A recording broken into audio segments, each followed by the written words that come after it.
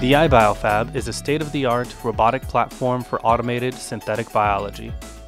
From redesigning proteins to engineering metabolic pathways, assembling DNA fragments, and harnessing evolution to develop robust microbial factories, facilities like this are glimpses into the future of biological research.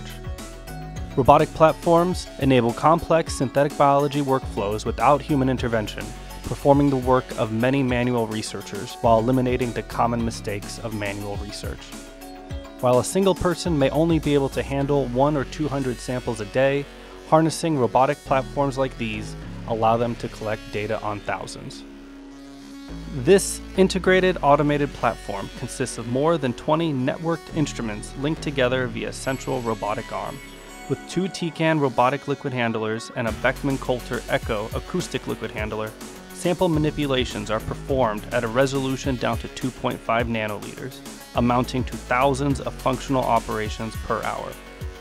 Integrated colony picking and solid phase extraction enables the full range of microbial sample operations, from strain isolation and culturing to genetic transformation, characterization, and purification of nucleic acids and proteins.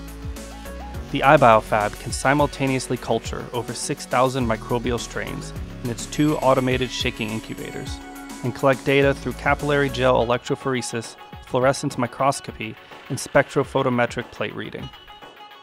Researchers at the iBioFAB work to harness cutting-edge technologies in artificial intelligence and robotics to accelerate progress in biological engineering.